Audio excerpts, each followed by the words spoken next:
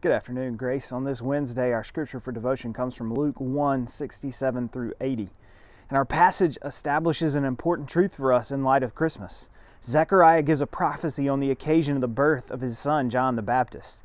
But this prophecy is new in that it doesn't talk about the future possibility of the coming Messiah. It proclaims the present reality of the Messianic age. Zechariah not only proclaims that the promised Christ has come, but he also locates John's call to ministry and mission within the new kingdom reality. John's not ministering in expectation of something that hasn't happened yet. He's ministering in light of something that has happened and is happening. Too often we continue to live as though the kingdom hasn't come and as though the Messiah has not interceded on our behalf and on behalf of the whole world. So let us remember today that Jesus has already come into the world and into our life, and we are called to be in ministry in light of His presence and grace right now.